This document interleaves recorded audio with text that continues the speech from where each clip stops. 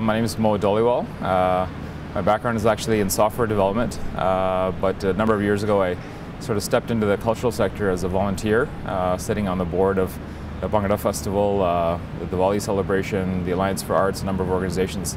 And that's sort of the place where for the last 7 years I sort of cut my teeth both in the arts sector and learning about cultural diversity. Provincial Nesika Awards is a program created, originally sponsored by the provincial government.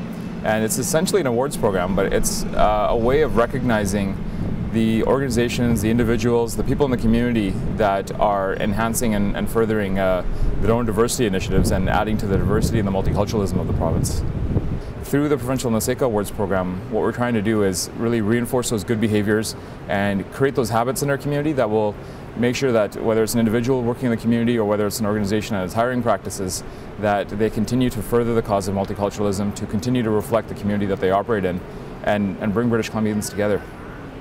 Well, the benefits aside from being recognized for your efforts is there's also an attached cash prize.